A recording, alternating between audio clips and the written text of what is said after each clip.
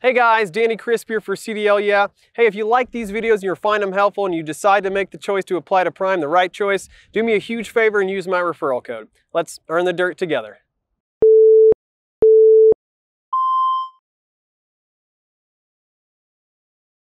All right, very excited to finally be getting out here for this Sunday 7. Now, these 7 exercises have always treated me really well. It's a great way to incorporate the equipment that's on the truck, but there's a lot of different ways you can incorporate this flatbed equipment. But if you are not a flatbedder, that's no problem. There's a lot of different ways you can get involved in exercises.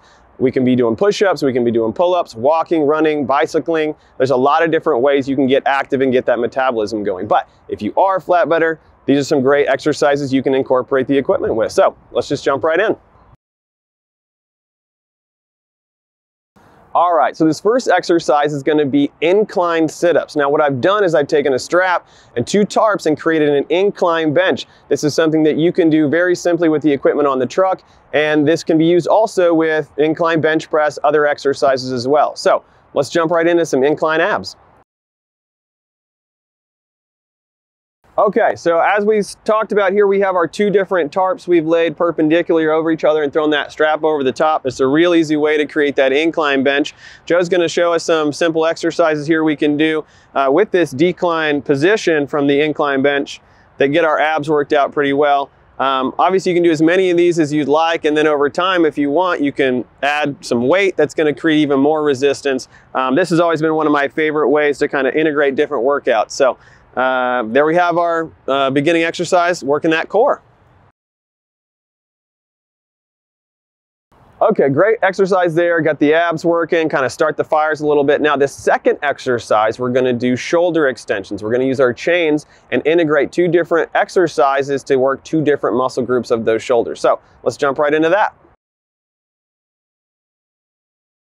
All right, so this next exercise, real simple, is going to be that shoulder extension. Couple different ways we can do it.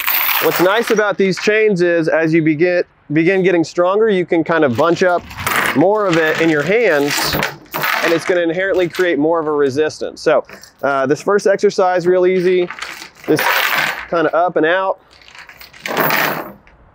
And we can do 3 sets of 15, no big deal.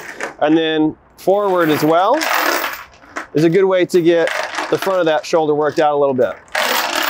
2 easy exercises we can use with our chains to get our shoulders worked out.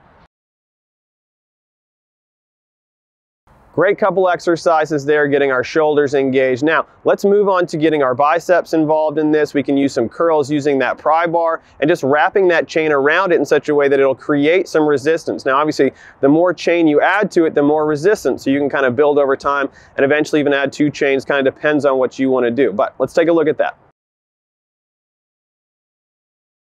Okay, great. So this next exercise is going to be your basic bicep curl, but we're going to use the pry bar and that chain like we talked about. So, Joe, if you don't mind grabbing that thing for us and exhibiting some basic curls here. Now the chain will move around a little bit, so you kind of want to lay it in a way that it's not going to fall off a little bit, but you know, you're going to still get that resistance. And again, as you become stronger, you can add more. You can add that second chain that we talked about here, but a very simple bicep curl to kind of get the front of our arms worked in.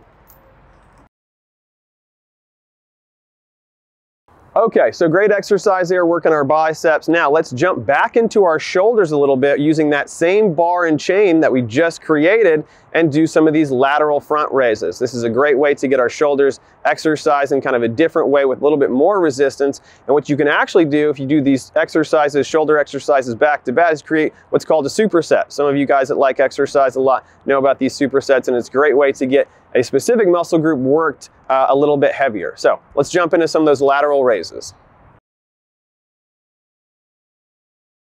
Okay, great. So we can use that same apparatus that we just made and again integrate our shoulders a little bit more with these kind of lateral front raises, right?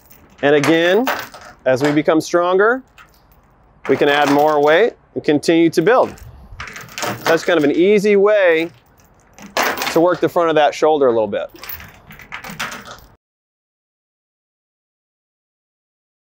All All right, great exercise there, getting our shoulders back involved. Now, an exercise you can always do, even with or without equipment on the truck, is a dip. So we're gonna use our tarps here to create a little elevated position and work some dips into our exercise routine. So let's jump into those.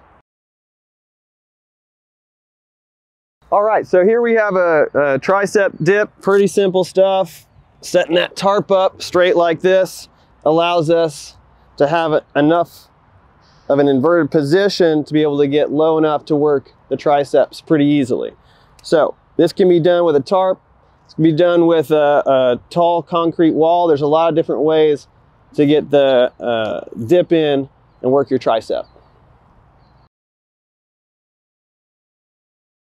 Okay, so this one is one of my all-time favorites. What we're doing here is a shoulder press, an overhead shoulder press, and we're gonna use our 3 different tarps to create a drop set. Now, if you've ever done any sort of exercise classes before, you may have heard of this term drop set.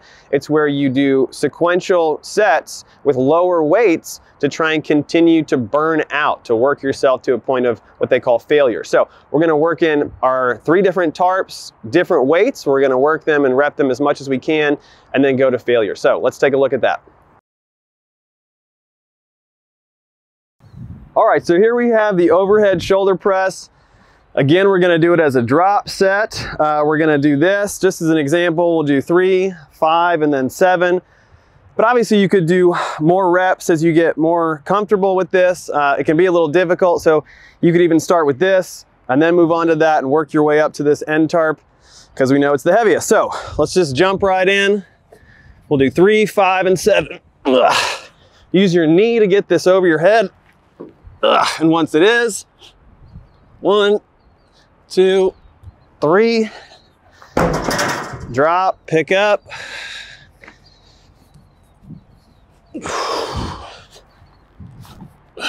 1, 2, 3, 4, 5, drop, pick up. And then smoke tarp's pretty simple. 3, 4, 5, 6, 7. So that's our drop set with our overhead shoulder press. One of the ones where we really get to earn the dirt there. All right, great exercise there, that overhead shoulder press, one of my all-time favorites. Now, this next exercise is about getting the legs involved. It's not always easy to do. We're just gonna do a classic front squat, holding our smoke tarp, dropping down and coming back up. You can do this exercise really with any sort of resistance or with no resistance at all and just use body weight. So let's take a look at this front squat. All right, so here we have just a simple front squat. Joe's gonna grab this smoke tarp, relatively light for our resistance.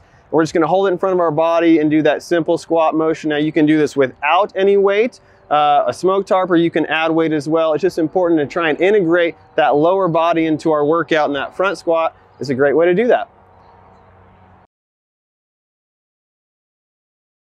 All right, so there we have the Sunday 7. Those are some of my favorite exercises, but as we can see, there's a lot of different ways to get creative with that equipment that's on the truck. So if you're a flatbedder and you have some other exercises that you like, please feel free to comment below or reach out to me directly. I always like kind of building up the repertoire. If you are not a flatbedder, that's okay too. There's a lot of different ways to integrate exercises. You can get yourself some free weights on the truck, a bicycle. It's just important to get active and stay active. Now, hopefully this has been some helpful content for you guys. I really appreciate you coming out for the Sunday 7. Okay, a lot of good information was covered in this episode on how to maintain a healthy lifestyle while driving over the road.